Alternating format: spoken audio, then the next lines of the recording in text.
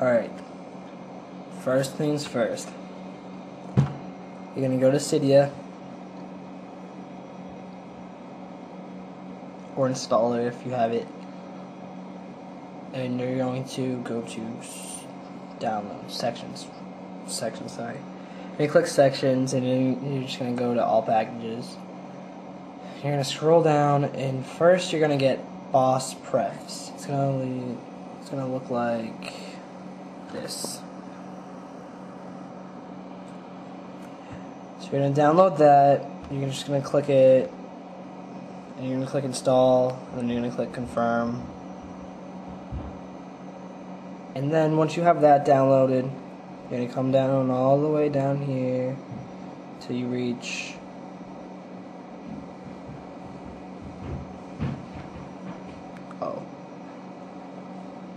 and you're going to download OpenSSH. It's going to look like this. So download those two things, and once they finish downloading, you're going to go to Boss Prefs. Make sure Wi-Fi's on, make sure SSH is on. And another thing you're going to want to do is go to Settings, then General, and Auto Lock. You're going to turn it off so it's on Never.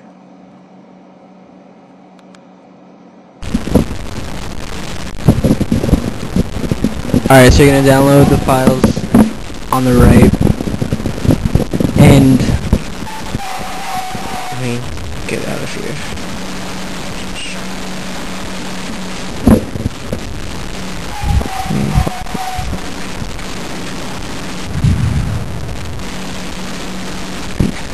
Alright, so what you're going to do,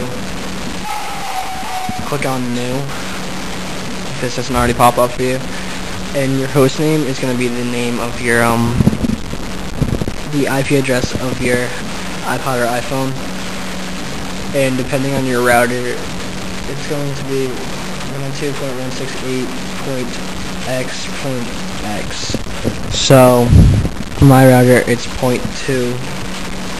And then 0.2, but you're gonna go ahead and go on your iPod or iPhone, click Settings, click Wi-Fi, then click the little arrow, and it's gonna be under IP address.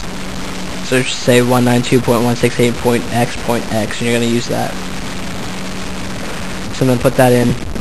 Then the username is gonna be root, and the password is gonna be Alpine, like ALPINE, right there.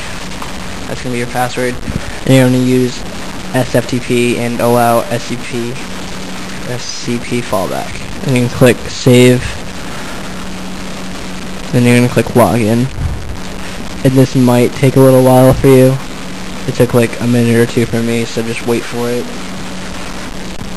And then it should pop up, and what you're going to do is make sure you extract the files via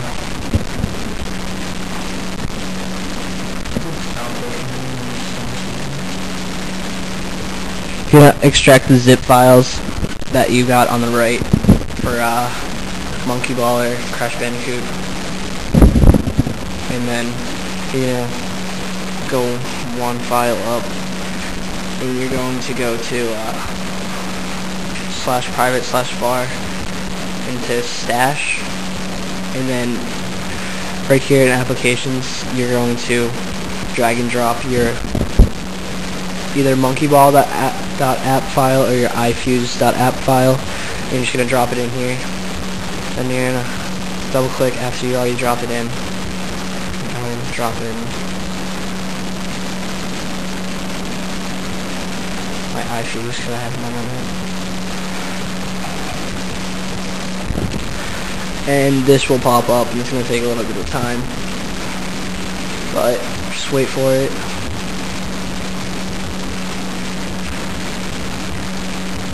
Monkey Ball took a little bit of time, but Crash Bandicoot only took like 20 seconds, 19. So you're gonna double click on applications dot whatever. It might be different than mine. And then you're gonna go ahead and find your iFuse or your monkey ball file, and you're gonna right click and then click properties and change the properties to 0775. And then set group owner and permissions recursively. You're gonna check that and you're gonna click OK, and this is gonna pop up. And then you're going to right click in some free space if you have any. You might have to make the file, the window a little bigger.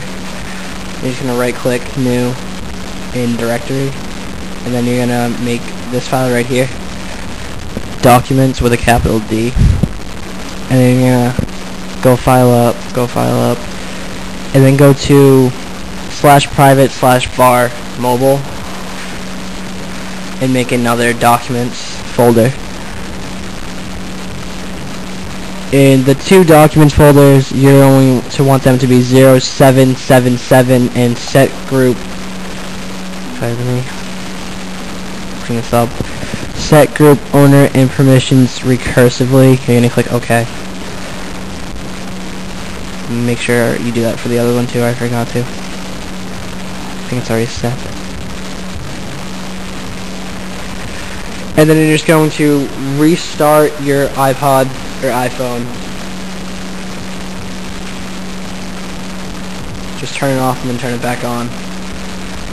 And then you should have a Crash Bandicoot, Monkey Ball, or any of the other apps that are available. At this time there is only Monkey Ball and Crash Bandicoot as far as I know, but I'll keep posting the links.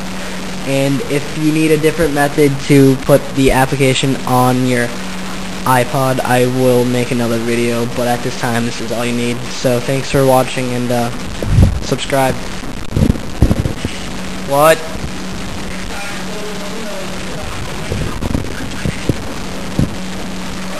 Okay.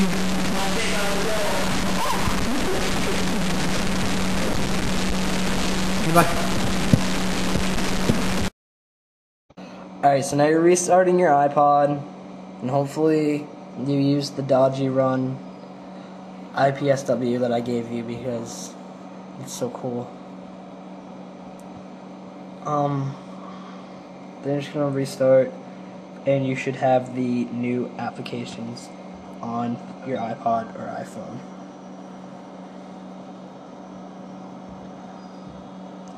If you need any further instructions, just send me a message, and I'll help you out.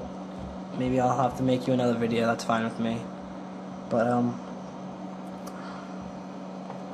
want you guys to check out this guy.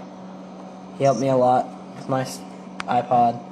His name is Ty. He has a YouTube account, Ty's iPhone Help, and I will post that link. This is Crash Bandicoot. I'll put one of those little cool like tag things. English. Check him out, subscribe to him, he helps everyone out so much, and thanks for watching, subscribe.